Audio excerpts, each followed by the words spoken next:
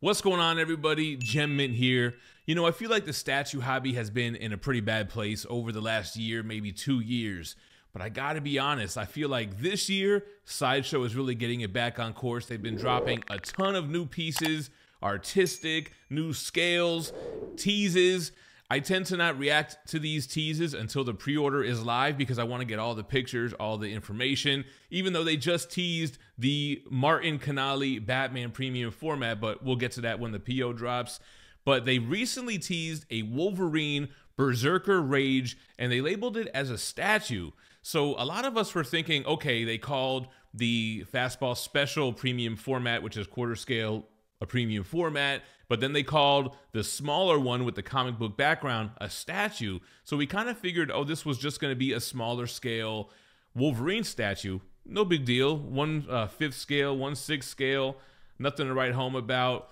But then they showed teases of it next to said Fastball Special, the previous Wolverine premium format, and it looks like this piece is a 1/3 scale statue, which is crazy. You know, I went to Sideshow Con for like a couple years in a row. I think it was like 2020, 2021. I don't know if I went to 2022, maybe. I asked them, I think during the first one, where they had first displayed all the Iron Studios Sentinel dioramas, if they were ever going to do 1/3 scale, and they kind of smiled at me and said that it is something that they had planned.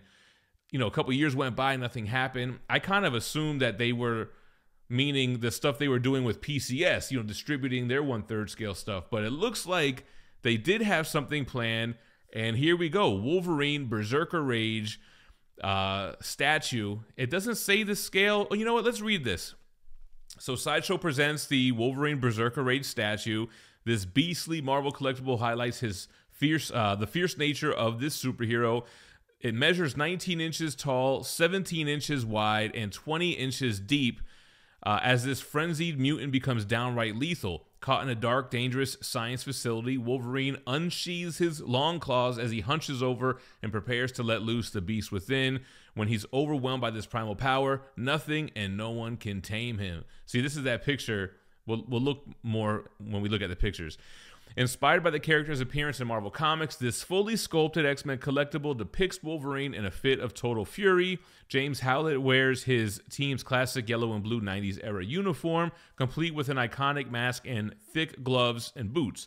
The statue also features a red light-up function in its circular base, which adds to the intense atmosphere. From Logan's intimidating presence to the immense detailing and more, all of these essential elements of Wolverine are packed into a single collectible, cementing it as the ultimate centerpiece for all X-Men fans. What are you waiting for, bub? Yo, so I was kind of hoping they would tell us the scale. Sometimes they're a little bit iffy with the scales, right? They always leave it up to interpretation. With the dimensions, it's not that tall, but Wolverine's a short character that's hunched over. Again, we'll look at the details. $820 for what looks like a 1/3 scale piece with a light up base. So that's another thing that I'm seeing people in the hobby like, okay, Sideshow, giving us the good price point on such a large piece. This one was sculpted by Raphael Phillips. I don't know if I'm familiar with any of their work, but Richard Long on the design, who does most of their designs. Casey Love, master painter. He does most of those prototype paint jobs. So yeah, let's take a look. It's supposed to ship, Q4, it looks like, this year. So here goes the first picture. 30 years of Sideshow. You got Wolverine. It's the more feral looking version of Wolverine. I don't think we've really gotten this from any of the companies, except for I know LBS was teasing one, the more feral version, but I don't know if that's going to come out now. That's all up in the air. That's another story. But man, you know, highly detailed. When I first saw this tease and I thought it was a smaller scale, I was like, you know, it looks kind of cool. I wasn't really interested though, but the size definitely has me interested. All right, so you got the marked up shoulder pads, that snarl. The teeth look great. I could assume in 1/3 scale they're going to be highly detailed. Fanned out mask with the texturing, huge biceps. Like they mentioned, the very long claws. Man. All right, so here's the picture. So it's next to Logan, the premium format, Daniel Bell. The other premium format, which was just the yellow and blue. And you can see the quarter scale diorama in the back. Now, these are 1/3 scale busts. This is more in the distance, but it looks to me like this is a 1/3 scale piece. I don't think it's big enough to be half scale. Now, I don't know why they're just calling it a statue. They don't have like a name for this type of line. Legendary scale is what they call their half scale stuff. Then they have life-size bust, premium formats, maquettes. So I don't know. I wish they would have came up with like a term for this, but if you know how big these are, you know, they have some oomph to them. I mean, they're not huge pieces, but they're quarter scale statues. This one looks like it's really big. I wonder if they have that picture in the, we'll look for the teaser pictures because they had it with a person in frame and it looked huge. All right, so here's from the size. At first, I didn't really like the hunched over look. I'm not really a fan of small Wolverine. Like, I know that's the comic version and everything, but I never liked the idea that like one of my favorite heroes was like this smaller character. But, you know, it really does give that Marvel vs. Capcom look, right? It's like almost the same pose from his fighting pose. So here we got a glimpse of the base. It's all marked up. It's lit up with the red, which I think is a nice touch. You can kind of see it shining on him as well, right? All of the texturing in the sculpt looks great. The sculpted hair on his forearms. Love the intensity in that snarl. He's got the all white eyes. Here's another angle here. Yeah, this is like screaming 90s, like late 90s, early 2000s Wolverine. Man, I like the design. So here goes the portrait up close. Yeah, I figured those teeth were going to be like those real enamel-like looking teeth. The weathering on the gloves. All the battle damage on those shoulder blades. Again, you can see those the texturing in the mask. Seam lines. Oh, this is the picture that I was looking for. So look at this. This is a massive statue, guys. And it's funny. It's so unexpected because when this was teased, I thought it was going to be a 1/5 scale statue.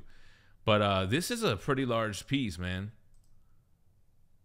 So here's showing the light up base. It's like Wolverine slashes. You got these red vents. Here's without the editing, without the lights. Very clean looking, man. The classic yellow and blue, like they said, with those stripes. Look at the sculpt here. It's fully sculpted, but it really looks like fabric. All of these like stretched out pieces of the uniform there. Weathering on the boots, on the folds and everything. He goes a nice shot from the back. No Diddy.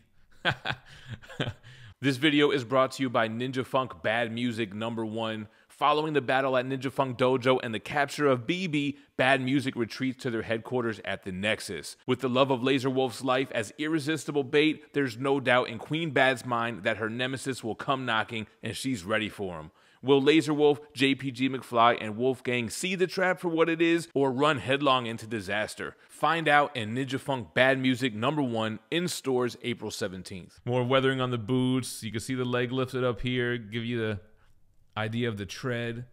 Huge muscular back. What's the difference here? Almost looks like the same picture. Yeah, you got the big veins in his biceps. I mean, this is what Wolverine looks like. It's not my favorite. Like, I like Jim Lee Wolverine. It's not my favorite version of Wolverine, if I had to be completely honest. But the detail, the artistic nature of it, and the size really make me give this a second look. Yeah, look at that vein in his bicep here. That's gnarly.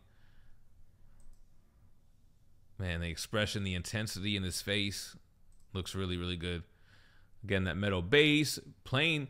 It's really like a square-shaped piece. Like, if you look at the dimensions, so it's what is it?